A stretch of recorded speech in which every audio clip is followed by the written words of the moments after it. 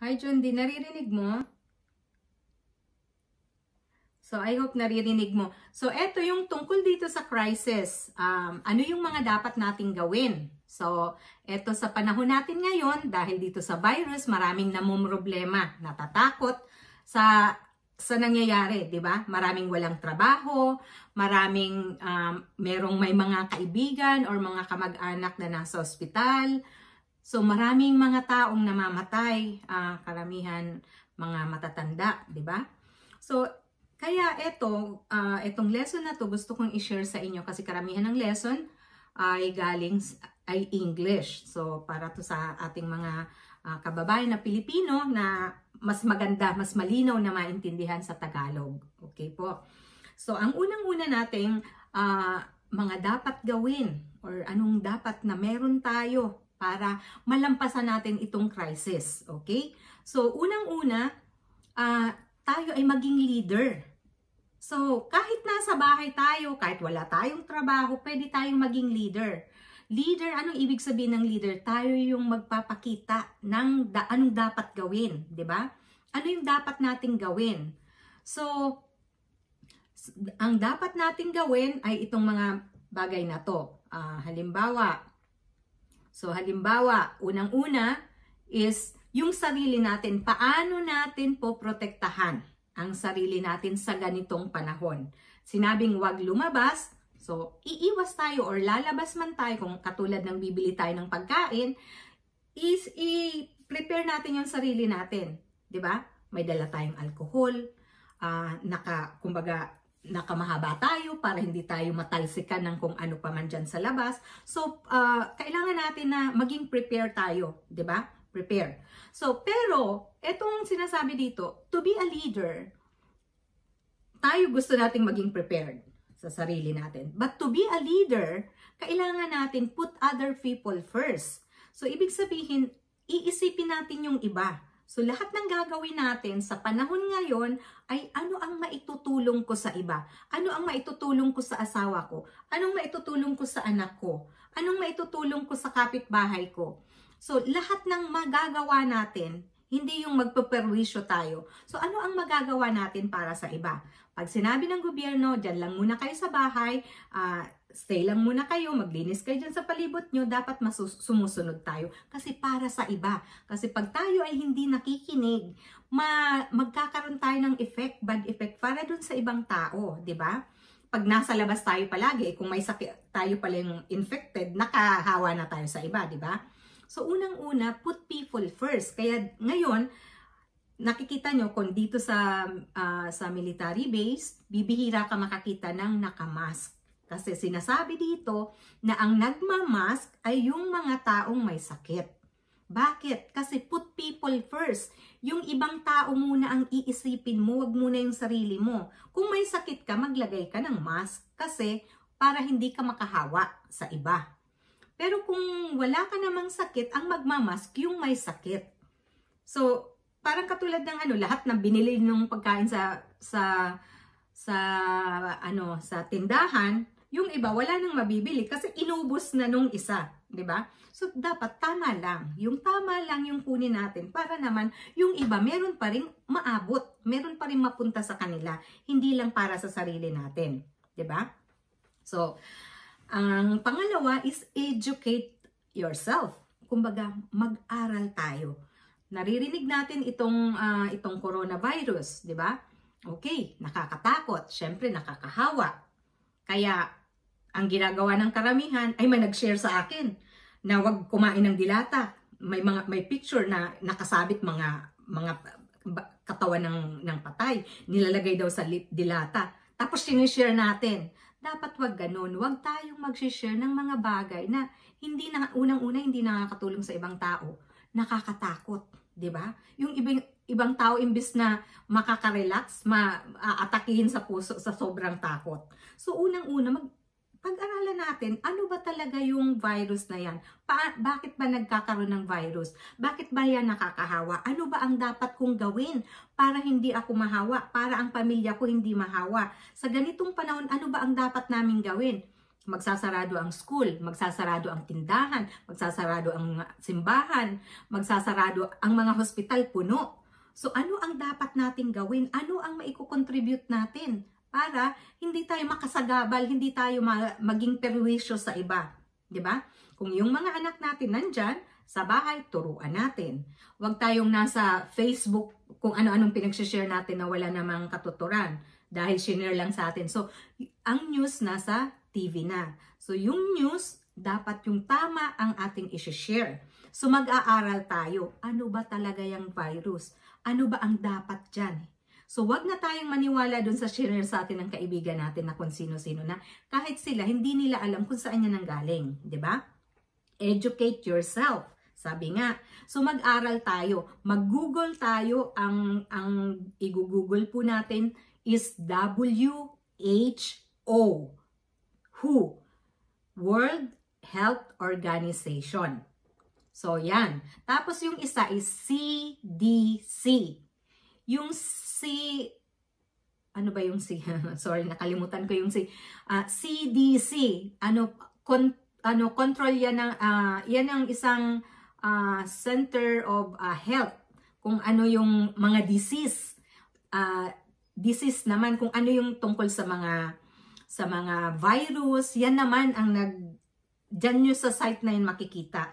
Kaya kung gusto ninyong mag-share, pag-aralan natin kung anong nakasulat sa CDC, pag-aralan natin kung anong nakasulat dyan sa WHO. I-google lang po natin yan, nandyan po lahat. Hindi ko sure kung meron niyang Tagalog. Kung wala man po yan Tagalog, maghanap tayo ng kaibigan natin at ipa-explain natin kung ano yung nakasulat dyan. Kasi minsan, yung news, hindi natin malaman kung totoo o hindi. Kasi karamihan sa mga news is gusto nilang magkaroon sila ng maraming controversial. Kasi pag maraming controversial, maraming nagpapa-advertise ng mga products sa TV. So, the more na controversial, the more na may nag-aawa, yung mga tao na i-excite lalong nanonood. So, ang unang-una natin gagawin, wag tayong maniniwala gaano dun sa mga kung ano-anong mga news na yan, dun tayo titingin sa tamang resources. WHO and CDC. I-google po natin yan. Then, pangatlo, be flexible and adaptable. Sa ganitong panahon, ayaw man natin na magstay sa bahay, wala tayong magagawa. Kasi yan yung rule ngayon. So, dahil nandito tayo sa bahay, ano ang magagawa natin? Yung mga tao gustong lumabas kasi maghahanap daw sila ng trabaho, wala silang pera kasi ganyan. Kahit lumabas tayo, wala tayong magagawa. So, dahil nasa bahay tayo, ano ang mga trabaho na pwedeng gawin habang nasa bahay? So, imbis na tayo ay nagsishare ng kung ano-anong nakakatakot na nakaka-stress na mga bagay, ano kaya kung maghanap tayo? Ngayon, maraming opportunity na nasa online. Hindi na tayo magtitinda. Kasi karamihan ngayon, yung mga magtitinda, dala-dala nila yung mga produkto, wala nang gustong bumili ng produkto kasi nahawak-hawakan na ng kung sino-sino yung mga produkto. So ngayon, maraming mga business online na magagamit natin na nasa bahay tayo at hindi tayo maglalabas ng madaming puhunan. So magtatanong tayo dun sa mga tao na may mga experience. Ano ba yung ginagawa mo nang nasa bahay ka? Paano ka kumikita? Pwede rin ba ako? Pwede tayong magtanong. Be flexible kasi ngayon, lahat na online. Ay, hindi kasi ako marunong sa internet. Ay, kung marunong ka mag-Facebook, ibig sabihin marunong ka sa internet. So, imbis na nagpe-Facebook at nag-share ng kung ano-anong walang katuturan, ng mga joke, ng mga kung ano-ano, imbis na tumingin dyan is mag-aral po saan ba mahahanap yung ganito. Wala tayong trabaho, wala tayong kita, paanong kakainin natin, meron bang paraan? Magtatanong tayo, makikita natin mga kaibigan natin, o kakilala natin, pwede tayong magtanong, paano ba? Magtatanong tayo dun sa may alam. 'Di ba? Para tayo, hindi maubos yung naiipon natin kasi hindi natin alam kung hanggang kailan itong virus na to, hindi natin alam kung hanggang kailan yan. So, dapat tayo, iipunin natin yung ating pera, unti-untiin natin kasi wala tayong ibang magagawa.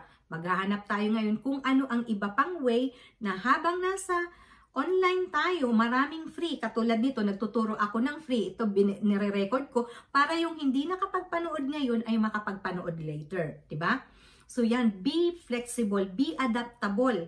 Kung ano yung mga dapat gawin ngayon, dapat maka-adapt tayo. Yung mga anak natin hindi pumupunta ng school ngayon kasi sarado. E di walang natutunan yung bata. Anong gagawin natin?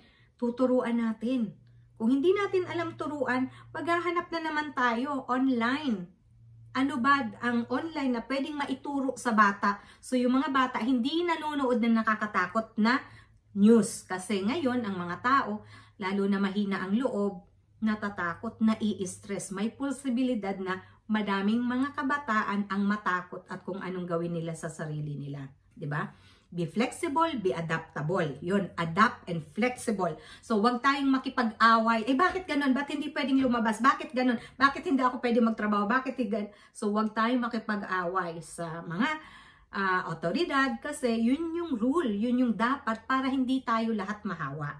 Then, pang-apat is leverage your team. Sino naman yung team mo? So, ngayon, kapag ikaw lang mag-isa, may hirapan ka. Kahit sa work. Halimbawa, nagtatrabaho ka katulad ng mga, sabi natin, network marketer. So, yung mga nagne-network, pag mag-isa ka lang, magtitinda ka, ano ang ititinda mo ngayon? Saan mo ititinda yung produkto mo? Hinawak-hawakan na yan ng mga tao, wala nang may gusto niyan.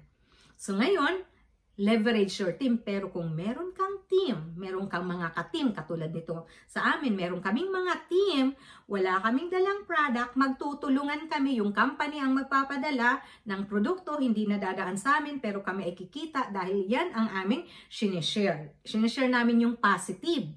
So yung positive is may matututunan yung mga tao, lalo na ngayon na wala tayong trabaho, hindi ka makalabas, o paano ka na ngayon kung wala kang kinikita? Pero kung meron kang ka-team, yung mga team mo is nag-work din, nagtutulungan kayo. Katulad nito, nagtuturo ako, tuturuan ko yung mga team ko kahit hindi nakikinig ngayon ang aking mga ka-team dahil may mga work sila, may ginagawa sila sa oras na to. So, pwede nila itong mapanood. So, leverage. Gagamitin mo ang iyong grupo para lahat kayo makinabang. Kasi pag ikaw lang mag-isa, mahirapan ka. Kung isa lang tuturuan ko, yung isa naman, magpapaturo naman sa akin, mahirapan ako. Pero kung ganito ang gagawin ko, leverage. Gumagawa ako ng video, then ituturo ko yan sa iba-ibang tao. So, madami akong matutulungan. Leveraging ang tawag dyan. So, leverage. Kailangan natin ng kagrupo. Halimbawa, nasa bahay tayo.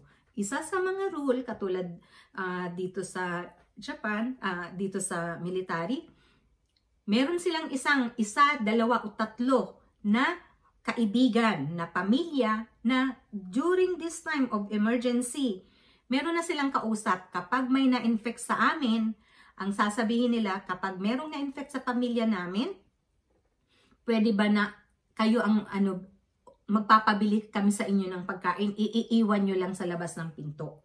So, dapat meron tayong ganun, meron tayong reserba. So, yun yung tinatawag na teamwork. So, meron tayong mga kakontak.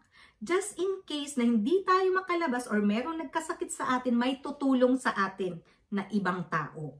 So, yun. Kung wala tayong ka-grupo na gano'n, halimbawa, may nangyari din sa kanila, hindi na sila nakalabas, wala silang pera, tayo din ay tutulong sa kanila. So, dapat meron tayong grupo ng family na ganito. So, sa mga malapit sa inyo, maghanap kayo ng inyong mga ka-team na just in case may nangyari or may hindi na kayo nakalabas ng bahay, lahat kayo na-infect, meron sa inyong tutulong at magdadala ng pagkain. Okay? So, leverage your team. Number 5, communicate judiciously. Judiciously. So, yung judiciously, ang ibig sabihin niyan is good judgment. So, pag nagsasalita tayo, pag nakikipag-usap tayo, huwag tayong nagagalit. Dapat nasa tamang kahit stress tayo ngayon, alam ko maraming stress kasi syempre, walang trabaho, walang pera, merong may sakit. So, syempre, iritado tayo. Pero pag tayo ay nakikipag-communicate, nakikipag-usap sa tao, bababaan natin yung boses natin para nagkaroon tayo ng magandang komunikasyon. Good thinking at saka wise. Be wise. Ang ibig sabihin, yung wise, hindi yan yung masamang ibig sabihin ng wise. Ang wise is being smart. So, mag-iisip ng tama. Tama ba itong gagawin ko? Tama ba itong ginagawa kong ganito? Wala namang pasok, maghilata na lang ako dito.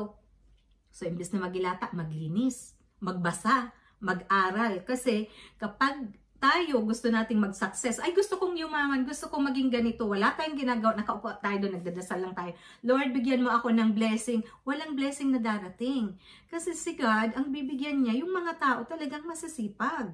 Yung mga tao na may mga ginagawa. Pero pag walang ginagawa, humihingi. Kaya sabi nila, bakit dasal ako ng dasal, walang dumarating? Kasi lahat yan darating kapag may ginawa ka. Lahat yan, dumarating kapag may ginawa ka. Pag wala kang ginawa, walang darating. So yon, communicate judiciously. May narapan ako mag-explain. Ibig sabihin, with judgment. Tama ba ito? Good ba itong gagawin ko? Good ba itong sasabihin ko? Kasi karamihan minsan, pautang nga. Siyempre, hindi mo naman mapautang lahat ng tao. Hindi ka naman ganun kadaming pera. Tapos, ito, kunti lang naman inuutang ko, ayaw pa. O, yan, hindi na maganda. Imbis na mabibigyan ka, hindi ka nabibigyan. Diba? So, isa yun na good communication. Dapat marunong tayo. At saka dapat wise tayo. Tama yung pagpili natin. Ay, bibili na lang ako ng maraming load. Imbis na ibibili na ng bigas. Nagbili na ng load kasi mag-Facebook. Wala namang ginawa sa Facebook. Hindi naman nagtrabaho. Pag pinashare, uy, i-share mo ito, maganda to para pag may kitain. Kaya ayaw ko nga yan, pero pag walang pera, uy, pahingi nga ng pera. Ayaw mo mag-share, walang darating sa'yo. Diba? So yun, i-share natin yung mga walang kabuluhan, nakakatawa, tawa lang ng tawa. Tapos pagdating ng panahon, wala tayong kakainin, lalo na sa ganitong panahon. Diba? So kailangan natin be good in communication.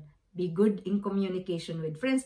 Sa mga family, dapat be good kasi kung may nangyari sa'yo, walang ibang tutulong sa'yo kundi yung family mo. Kung hindi ka mabait sa family mo, wala sa'yong tutulong, di ba? Then, pang-anim, yung be authentic and unique. So, yung be authentic, ibig sabihin, always, yung authentic is naiiba.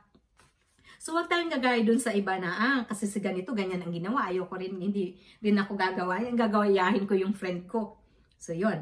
Ibig sabihin, be authentic. Mag-isip ano ang dapat gawin. Always tell the truth. Huwag magsisinungaling. Stay close to people. Dapat tayo, karamihan sa atin, ay, ayoko magpakita doon. May utang kasi ako. Doon baka singilin ako. Imbis na lalapit, hindi. Nagtatago. So, wag ganon. Dapat mas malapit tayo sa tao na alam natin na nagkikare sa atin. Mas malapit tayo doon sa tao na alam natin na mabait. Doon sa tao na alam natin na may maitutulong sa atin. Doon tayo magpapaturo. Yon. So, dapat be authentic, be unique, stay close to people. So, lahat naman ng leader, hindi naman lahat ng leader ay may answer. Kaya lang, yung leader is mas marunong kung anong gagawin, ano yung maisasagot niya, ano yung maitutulong niya, kahit hindi financial, kahit sa spiritual, o kahit sa, sa pagtulong niya ng, anong tawag dito, kahit sa advices, di ba? Mas maganda pa rin na lalapit tayo, magkikip tayo doon sa grupo ng mga tao na mababait. Be authentic. Be a good example, lalo na sa social media. Be a good example, lalo na sa Facebook. Kasi sa Facebook, minsan, naglagay tayo dyan, yung lasinggero tayo, or yung mga bad, minsan mas marami ako nakikita sa mga Pilipino na ang mga share nila, hindi mo maintindihan. So, huwag tayong gagaya sa iba. Be unique. Dapat naiiba tayo. Hayaan mo sila kung anong sinishare nilang mga hindi maganda. Basta tayo, ang gagawin natin is mabuti. So, yun yung mga dapat na gawin natin. Diba? Etong 6 na to, pwede nyong screenshot para ma-share din ninyo sa inyong mga family.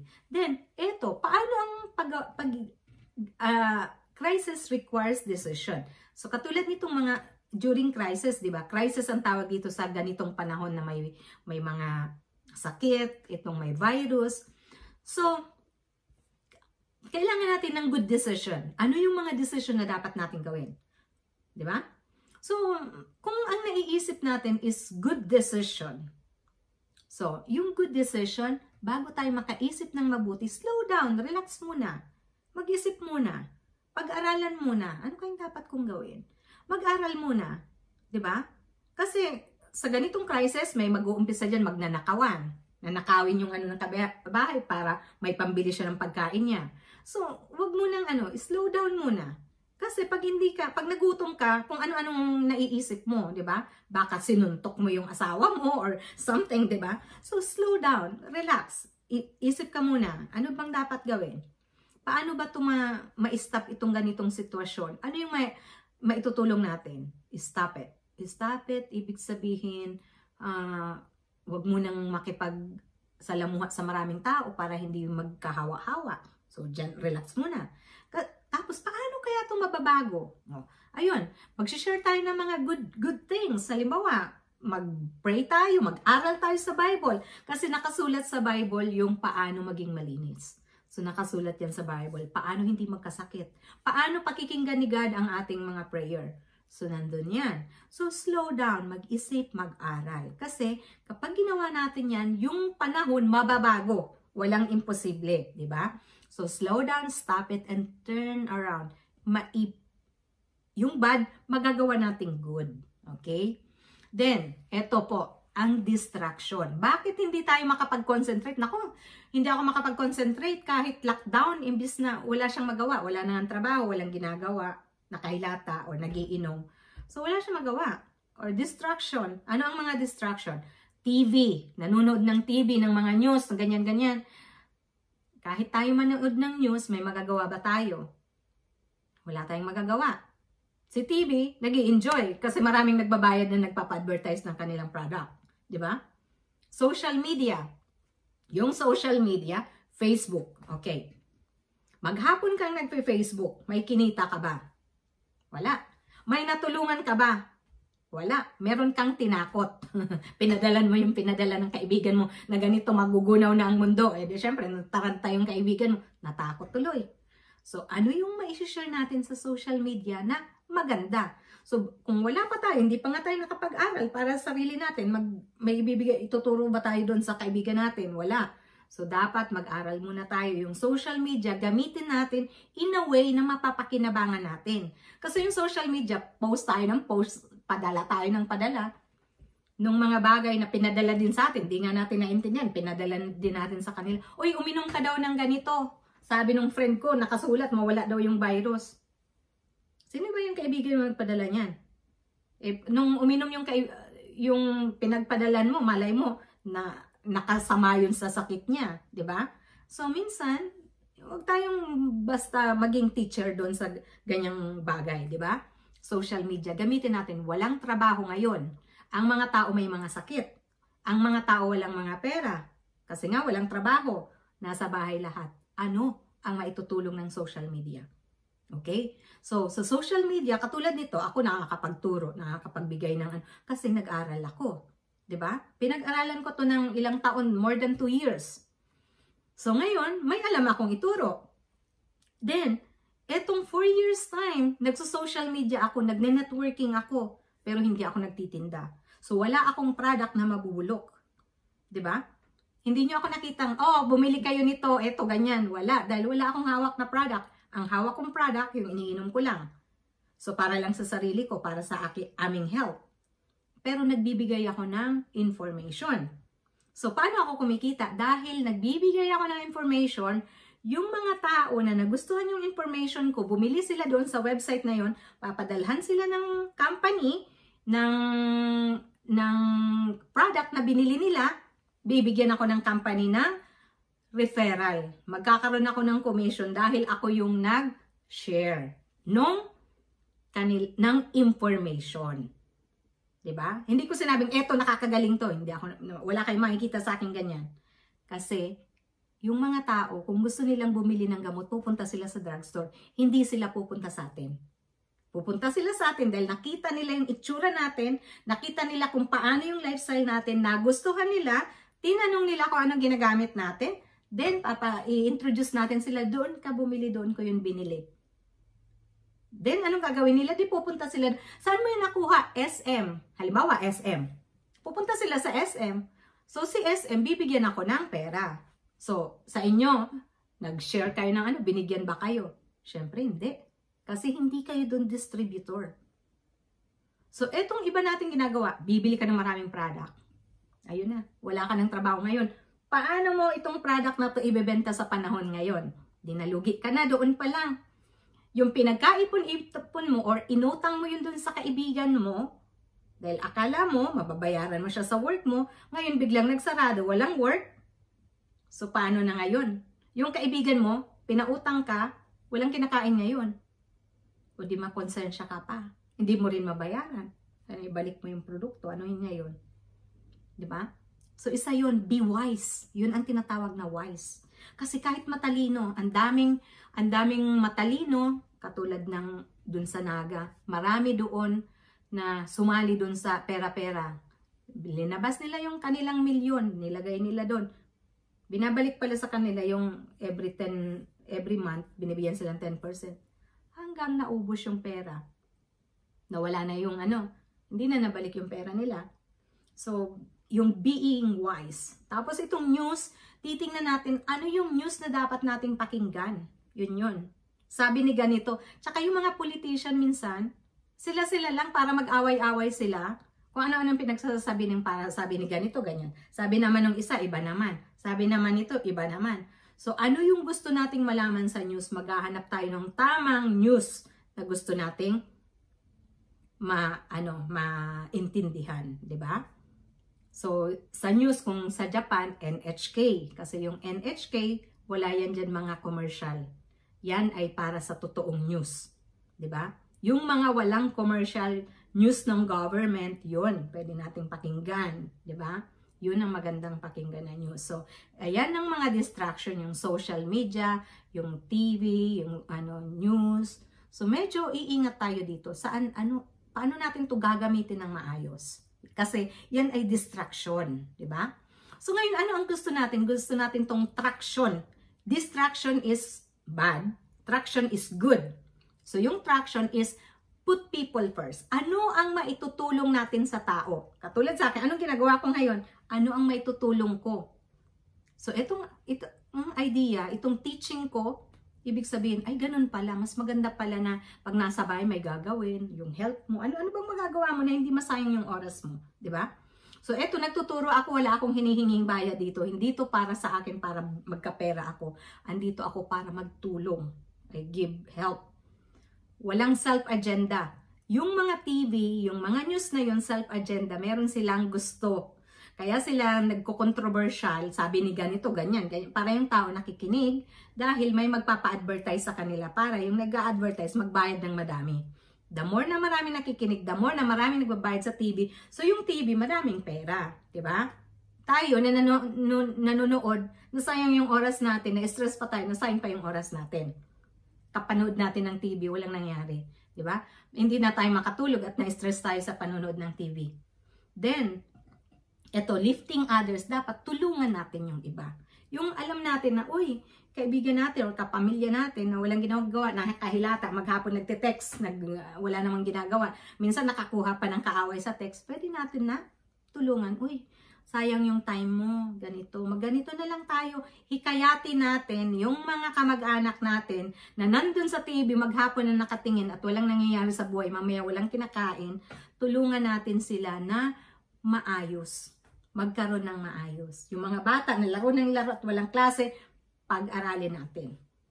Kasi doon yung mag-uumpisa eh. Kung ano yung ginawa, hinayaan ng magulang, yung bata, magiging asensado kaya yan. Syempre hindi. Kasi kung ano yung pinakita ng magulang, yan mangyayari sa anak. So lift other. Buhatin natin sila. Tulungan natin sila. Uy, maglinis na lang tayo. Maglinis tayo ng bakuran. O linisin natin yung toilet natin, yung kitchen natin. Huwag na tayong manood ng TV kasi yung TV nakaka-stress. Yun, isa nating pwedeng gawin yan ay traction. Traction. Distraction yung isa is distraction, ito ay traction. Tulungan ng tao. Anong magagawa natin para sa iba? Diba? Yan. Then, how to get traction during distraction? Sa ganitong panahon, ano ang dapat? Get rid of negative emotion. Kung meron tayong mga negative emotion, galit tayo sa tao, nagsiselos tayo, doon sa girlfriend ng kung sino, may mga pinagsiselosan tayong tao, iwasan natin. alisin natin yung negative. Inaway tayo ng kapatid natin, alisin natin yan. Patawarin natin kapatid natin, kasi hindi natin alam ang mundo, di ba? Patawarin natin lahat ng may mga ginawang kasalanan sa atin. Patawarin natin yung sarili natin kung may ginawa tayong kasalanan. Isa yun.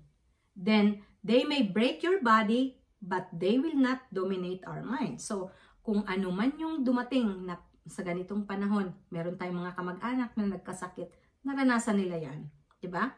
So, kung ano man, kahit ano man dumating sa atin, wag nating hayaan na maging negative tayo, madistract tayo. Kasi yung mind natin is tama. Diba? Ano ang magagawa natin na positive? Wag negative. Sabi. Kasi sabi nga nila, itong crisis, ang tao daw, kahit anong bait, minsan, pagka nagipit, nagiging masama ang ugali, ibig sabihin, sa loob ng taong yan is masama. Yon. Crisis reveals what inside us. Sabi, kung may isang lemon, di ba? Pag tiniris mo yung lemon, anong lalabas? Lemon, di ba? So, ganun din daw tayo. Kapag tiniris tayo, nagkaroon tayo ng crisis, ganitong panahon, wala tayong makain, wala tayong trabaho. Kung tayo ay irritable, sa loob ng heart natin, irritable tayo. Kung tayo ay nang-aaway at nababad trip tayo dahil nga ngayon sa ganitong panahon, hindi makalabas, walang trabaho, ibig sabihin talagang bad trip tayo sa loob natin. Kasi ang isang tao, pag tiniris mo, at iba yung naging reaction, nagmura, ibig sabihin sa loob niyan talagang nagmumura yan. So yon, isipin natin, diyan natin makikita ang totoong good people. Then, crisis requires adaptability. Sa panahon ng crisis, dapat marunong tayo mag-adapt. Yun nga. Kung ano yung ngayon, uso ngayon. Bakit? Ayoko nga bumili dyan. Ayoko nga sa internet kasi gusto ko ako ang mag-pick up. Ay, hindi yan pwede ngayon. Mag-a-adapt tayo. Ngayon is online. So, online tayo ngayon. Kasi yan yung rule. Dati pupunta ka sa school. O ngayon, sa Amerika, lahat ng estudyante nag-aaral online. Katulad nitong ginagawa natin. Ay, ayoko ng online. Gusto ko pupunta ako sa school. Nakita ko ang teacher ko. Ay, hindi ka pwede. Walang mangyayari sa'yo kasi ngayon nasa online na ang tao. Diba? So, ito. Sunod. Crisis is the time when real leader become visible. Dito, pagka ganitong crisis, makikita mo dito ang totoong leader. Kasi yung totoong leader, hindi natatakot at andyan at confident. Diba? Kapag ganitong crisis tapos tayo ay nanghihina, ibig sabihin, mahina talaga tayo. Hindi tayo leader. Kapag nag-crisis na, ay naku, walang bibili kasi ganito, may virus kasi, ganito. Kaya wala na, nalugi na yung negosyo. Ibig sabihin, hindi ka confident. Nagpapatalo ka, nagpapadistract ka. Kaya nga, distraction. Sabi. So dapat, sa crisis, tayo ay confident, kalmado lang tayo, nag-iisip tayong mabuti, wise yung pag-iisip natin. Yan. So, decision. Ang decision natin, nanggagaling yan saan? Sa pain. Ano yung dinaanan nating hirap? Bakit tayo maayos magdesisyon? Dahil ayaw na natin ng hirap katulad dati. Katulad sa akin. Ang dami kong dinaanan ng pain, mga paghihirap. So, kaya ngayon, maingat ako sa desisyon ko. Maingat ako ano ang gagawin ko sa panahon na to. So dahil may dinaanan akong pain, paghihirap, may dinaanan ako, alam ko, ayokong bumalik doon. Pangalawa, gain. Ano ang makukuha ko sa ginagawa ko ngayon? Madami. Pag may natulungan akong tao, yung taong yan, lalapit yan sa akin yan magpapaturo. At kapag yan taong yan ay natulungan ko na nag-success, meron ako dyan. Nagtatanim ako, kapag yan ay bumunga, meron ako dyan aanihin. Yan. Tatlo, experience ko sa buhay. Madami akong dinaanang experience. Experience ko sa family. Nag-umpisa kami, walang-wala. Namatay ang tatay ko, walang-wala. Napag-aral ko mga kapatid ko, nakabila ako ng bahay. Dumaan ako sa mga ganito, gumamit ako ng ibang pangalan, nag-overstay ako. Ang dami kong dinaanan, nagkasakit ako. Yung nanay ko nagkasakit. Lahat ng experience ko sa buhay ko, Yan ang ginagamit ko, kaya marunong ako magdesisyon sa buhay. So itong tatlo, yung pain, anong pinagdaanan mo? Kaya pala hindi ka marunong magdesisyon, wala kang pinagdaan ng hirap eh. Nasa sayo lahat. Yan. Gain, ano yung vision? Ano yung pangarap mo sa buhay? Ano nakikita mo? Ako nakikita ko nung maliit pa ako, alam ko mag-aasenso ako. Dahil iniisip ko na siya noon pa. Ano ang gain? May vision and mission ka ba sa buhay mo? Diba? Then, meron ka nga mission, wala ka namang ginawa, nakatunganga ka lang. Ay, wala naman kasi hindi naman ako mapag-aral ng magulang ko eh. Ikaw kasi nakapag-college, ako nga hindi nakapag-college, di ba? Hindi na yun importante ngayon. Ang importante ngayon, alam mo ang gusto mo. Kasi kahit nag-aral, maraming nakapagtapos na walang trabaho. Di ba? May nag-college na mas malaki pa yung kinikita ko, na high school graduate lang ako. Mas malaki pa yung kinikita ko dun sa mga taong nagtatrabaho araw-araw ngayon na nag-umpisa kami pare-parehas. Diba? May mga kaibigan ako na nag-work. Ilang oras lang nag-work ngayon. Sa isang araw, 3 oras. Diba? So, nag-umpisa kami pare-parehas. Kaya lang, dahil sa pain, sa pinagdaanan ko, dahil sa aking vision, meron akong pangarap na nakadrawing dyan, na kahit pikit ako, pwede kong drawing yung gusto kong mangyari. At sa aking pinagdaanang experience. Kaya, naka-prepare ako. Sa ganitong panahon, nandito ako sa bahay, meron akong online, meron akong teaching, meron akong income. Dahil, naka-prepare ako. 2004, sabi sa news, na lahat ng mga Pilipino sa Japan ay mawawala. Magsasarado ang mga club. 2004. So, 2010, 6 years. 2008, nagbaba ang economy. So, 2010, nag-decide ako, uwi na ako. Mawawala na tong mga Philippine bar. Totoo nga, nangyari. So, nag-decide ako ng maaga dahil sa aking pain, gain, and experience. So, yun yung mga dapat nating isipin, dapat nating pag-aralan, kasi pag hindi natin to pinag-aralan, gagawin natin yung ginagawa ng kaibigan natin, tapos titingnan natin, sino ba itong nag-share sa ating kaibigan natin? Tama bang maniwala ako dito? May alam ba to? Para tayong nagtanong, may sakit ka, pumunta ka dun sa albularyo. Albularyo, paano ba ako gagaling? Ba't hindi ka sa doktor pumunta? Ba't sa albularyo? So, isa yon na dapat nating isipin sa ating pagdedesisyon sa buhay. Okay, so itong crisis natin, ito ay hindi naman forever. So, maraming dumaang mga crisis, year 2000, 2008, 2009, 2013. Maraming mga crisis na nalampasan natin. Na samantalang noon, wala pang ganong technology. Mas magaling ang technology ngayon, kaya relax lang tayo at kayang-kaya natin itong gawin kung susundin natin yung mga rules. At saka, ito nga, galing sa Bible. Kung titingnan natin ang Bible, dito, sabi nga sa Proverbs 16:16, how much better to get wisdom than gold, to get insight rather than silver. Mas maganda daw na meron tayong wisdom. Yan ang hihingin natin kay God. Na bigyan tayo ng wisdom para sa mga desisyon natin sa buhay ay hindi tayo magkakamali. Meron tayong intuition. Tinuturuan niya tayo. Ginaguide niya tayo, wag ka dyan, ito ang gawin mo. Umalis ka na dyan, dito ka na. Nararamdaman natin yun. So guys, ito, Proverbs 16:16.